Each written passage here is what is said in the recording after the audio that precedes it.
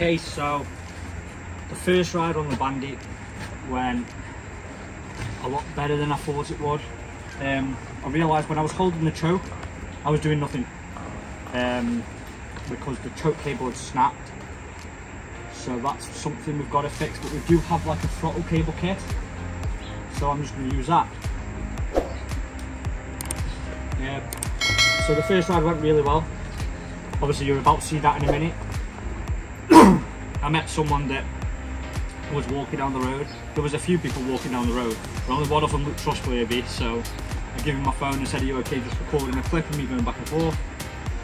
And he was a nice guy. He said yeah, and he actually did a mint job of keeping up with the bike as I went past him, whereas normally if I'd have got my lady to record that, it'd have been me going past him and her turning it when I'm leaving.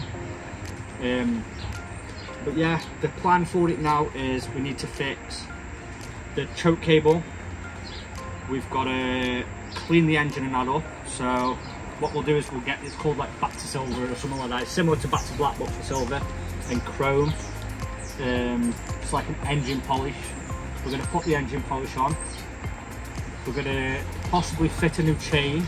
There's nothing up with this one. I just like the look of like a gold chain on a Bandit. And then obviously clean up all the frame and just fix everything that needs to be fixed, the minor things. And then you guys will come along to the MOT, and when she passes an MOT, we'll choose whether we keep her for a few months through like koi season and that, because those of you that don't know, I work on a koi farm. So whether we keep her for a few months for that, or if we jump straight back to the bobby, or maybe I've got a spare 125 engine sitting here, we buy a project and just start going mad and build a go-kart or something, you know what I mean? But like I say, that's up to you guys. I've just found the kit, so that can go on the choke. But I appreciate the support as well that the Bandit's getting.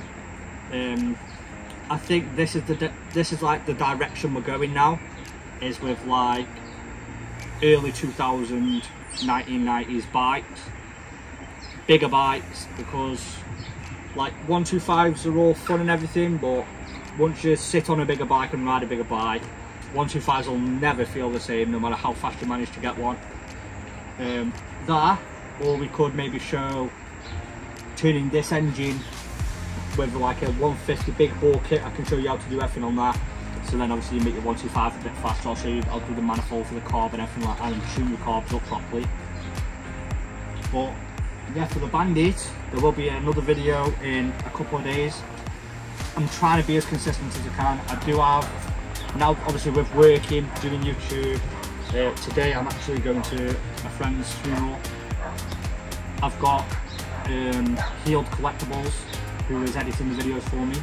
So if you guys are into anything like that, like comics, cards, like proper, like good stuff, then obviously he's going to edit this video.